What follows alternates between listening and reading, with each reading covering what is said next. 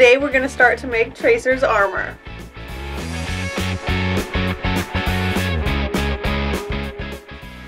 So we're going to be doing this a little bit differently than I've ever done armor before, but I feel like it's going to work.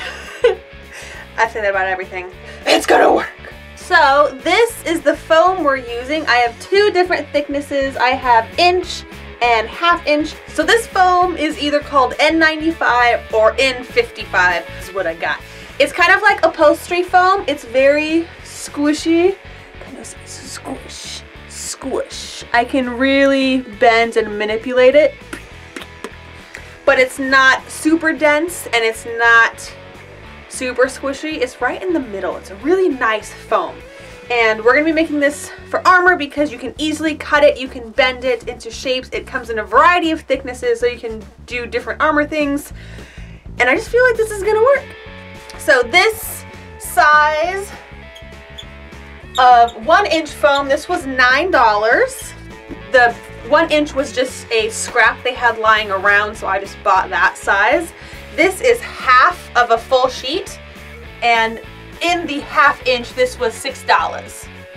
So I'm starting with the 1 inch foam to make the arm bracers, and this is my pattern. It takes 4 of these pieces to make the cylinder that's going to go around my arm, so I'm going to cut out 8 total pieces for the 2 arm bracers. Now to cut this foam, I recommend using razor blades. Of course, these are very dangerous. It's just a blade. They're very sharp. They're slippery in your hands. So if you don't have very much experience, please don't cut yourself. If you have a dull razor blade or a dull X-Acto knife, it's not going to go over well. You put a new blade in those, and then we're going to get started. Another quick thing I want to mention before I get started is you're going to see me using this 74 spray glue to glue the foam pieces together. I really like this. It works really quickly, it's really easy, and it holds foam really well. It's for foam. It's called Foam Fast. These are $27 a piece. I love it. I think it's worth it for time and efficiency, and it holds really well. But you can absolutely use contact cement or another adhesive, but I cannot promise you it will hold as well as this, because this stuff is permanent. And that's another reason why I love it. So I sprayed the edges of each of the pieces and I let them dry for about 5 minutes until the glue was tacky but doesn't come off the foam when I touch it. And then all you have to do is touch the pieces together and they form a permanent bond. Once all 4 are stuck together, you should get a cylinder shape. Now most likely on your first try, it is not going to fit your arm perfectly. So what I had to do was go back and just take a razor blade again and cut out little pieces of the foam and glue it back together until it fit me. Another good thing about using the spray glue is that you can easily cut through it. Once the bracer fits your arm, we can move on to that top fin piece. So that fin is pretty thick on her armband, so I am using 2 pieces of the inch foam and sticking them together for each arm. So I'm going to need to cut out 4 of these pieces of my pattern. I then sprayed 2 of the pieces together and used a razor blade to smooth out the curves. Okay, right here I sprayed both the foam fin to the foam armband, but I'm going to recommend you keep them separate to cover each piece with Worbla because it's going to be a lot easier than what I had to do with them connected. So on its own, this foam is too porous to be able to paint, so you really can't leave it just like this for armor purposes. You need to be able to cover it with something, whether that be paper mache, a thermoplastic, normal craft foam. You can cover it with whatever you want, so that way later on you're able to paint it and make it look like armor. I am choosing to cover mine with black Worbla. So my method to do this was to use those same pattern pieces that I cut out of foam, cut them out of the Worbla, and then just heat the Worbla up and place it over the foam, you know, seam the Worbla together and cover the whole thing with my thermoplastic. And a side note, if you are using a thermoplastic with a heat gun, this foam does melt with heat. So you need to heat up your Worbla apart from your foam and then place it on your foam and then shape it down there. And I have used my heat gun on a very low setting to reheat up the Worbla on top of this foam, but I was extremely careful and I did end up melting some spots, so use extreme caution. Once that was done, I decided to take the Plastidip route of priming my piece. So Plastidip is a thick plastic-like spray paint, and it fills in the texture of the Worbla really nicely, as well as fills in the little holes that might have happened in between when you were piecing the Worbla pieces together. And even though my Plastidip was white and matched the color of her armor, I went over the whole thing with a gloss white spray paint to make it look perfect. As for the detailing, I did it all 100% with acrylic paint. Alright, I know this isn't the arm bracer, but I used the same paint techniques for the entire armor set. So I'm mainly using a warm chocolate brown and a really fluffy brush to age the tops of this armor.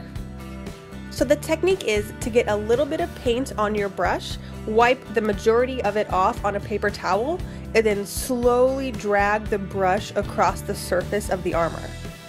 And then before it dries, you want to take a paper towel, or your fingers, because I use my fingers a lot too, let's be honest, and wipe it off. And then repeat that process even over the same areas until you've built up enough dirt and age to your liking. Now I'm taking a really fine brush and just really adding in the details. I look at reference pictures of her armor and really just darken the armor where it needs to be. Also, don't forget to add dirt and aging to the sides and under pieces of the armor, especially if you can see it from all angles like her arm bracers. And that's it, that's how you age armor. So for tracers, I specifically use the brown because that's what it looks like in the reference pictures that hers is shaded to. I also used a dark gray to write the words as well as the top seam and then the bottom channel thing. I don't know what it is, I just use paint to create it. You can definitely go in with Worbla or like cut out pieces of the foam to make it indented like it looks like it might be. But honestly, just using the paint photographed really well, and altogether everything looks really nice. And really quick, I want to go over wearing the bracers. So first off, as you can see, I added an extra strip of foam to the top piece, so it's double layered right here. That was to make sure that it fit on my arm correctly. I also labeled them right and left so I put them on the right arms. But as you can see, as I'm putting it on, the foam compresses around my arm, which makes the fit really nice, and that's how they're able to stay on all day without any hooks or Velcro or elastic. They just form fit to my arm. So you can see the foam compresses more on the inner part of my arm towards my body, and on the outer part of my arm near my elbow I have a lot more extra space, so that's where I needed to add the extra foam just to get it to be able to wear correctly. Now on to making her gloves. So the first thing I noticed about her gloves are that they are an unusual shape. There is more black than there is white, and it has that nice little heart shape around her palm. So the first thing I did was just create a mock-up, and I just put that on and used a marker to trace where I needed it to fit me correctly. I then cut that pattern up and made a new pattern with a white palm part and then a black upper hand part. Cut those pieces out of a black and a white spandex, and then, there's a bug! Get out of here, bug! Ah! And then sew them together using a really small zigzag stitch so the glove will still stretch around your fingers without breaking the seams. Now your glove is complete, but it doesn't quite look like tracers because her palms are aged really definedly. So what I did was I just took some acrylic paint, the same stuff I used to paint the armor, and I painted the gloves. Lipstick! So I used very thin coats and very light washes and just started to paint the glove while wearing it. And to do the other hand, since I am not ambidextrous, I just put it on backwards and painted it as best I could on the top of my hand. Again, age the glove as you would armor. You want the darkest, dirtiest places to be in the crevices, and you also just want to follow reference photos. All in all, the acrylic paint held up perfectly fine. It didn't crack or ruin my fabric at all. It bled through the underside a little bit, but no one ever saw that. I didn't care. They looked really cool. This was a great finishing touch to pull the gloves together to the costume. Alright, that is it for this portion of my tracer tutorials. Don't forget to check out the other tutorials I have to complete the tracer costume. Don't forget to subscribe, and thanks for watching. Bye! Look, It's May! Ah, Snow Princess! Paint? Paint? Bro! But no one ever notices, so it's fine.